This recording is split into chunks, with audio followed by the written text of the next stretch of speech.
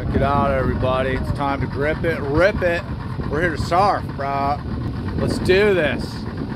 Ground rail, blowing tails, bro. That's what it's all about. All right, check it out, frothers. Here it comes. Here it comes. Quads rule, thrusters drool, bro. What happens in the pocket stays in the pocket. Check it out. Oh, blowing it, bro. Big time. Blowing it. Not even in the right spot. That way it just goes unridden. It's the unridden realm, bro. Check it out here. Puerto Sandino out the office. It's out the office. We're doing office hours right now with the professor. All right, here comes another one, bro. Sometimes people ask me like, how you get barreled so much? And I'm like, I don't know, I'm just like barreled so long.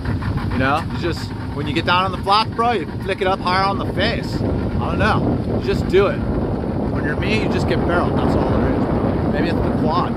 Just get yourself a quad, maybe with one of those 5-fin thruster things so you don't blow tail too hard. Wipe out. Check it out, the barns are all in the wrong spot, bro. Oh no, let's do it. Come on. Let's see it. Oh no, you're going too deep, bro. Oh, you know what he did wrong? Is he didn't have a quad. If he was riding with a quad, he would have made that section. Because you know. But a thruster is no place. Quads rule. Thrusters drool, bro. You want to be part of our crew? That's rule number 1. Rule number 2, what happens in the pocket stays in the pocket. Rule number 3, if you come out, you weren't deep enough.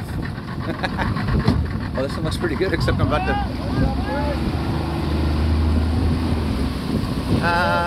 Hang on, kids. Woo! In the pocket, yeah. I got barreled. If your boat gets barreled. I broke character because I was like, oh shit, we're about to capsize. Dude, it's like chopu. As long as you have a quad and not a thruster, you'll be fine. Oh my god. I'm gonna reposition before we get barrel on the bed. At least that's what my surf coach said. Oh shit.